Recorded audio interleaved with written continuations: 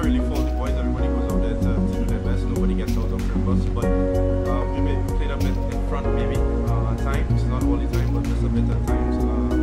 Especially in the first inning, in the second inning was a bit tough. A period there where Sri Lanka were on top of just needed to capitalize and just fight. That's a key word, fight and try our best. How frustrating was that for yourself personally and for the team?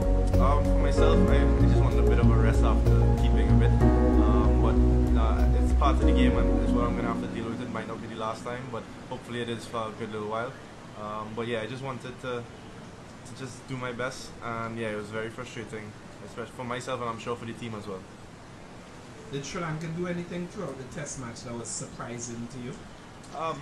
No, they just play the cricket that they know how to play. They use their spinners wisely and they bat it in their conditions which they know how to bat very well. So they just use the home advantage to their advantage. And do you think the second test will require a bit of a change in approach or strategy from our team? I just think the boys, we need to fight, we need to believe in ourselves.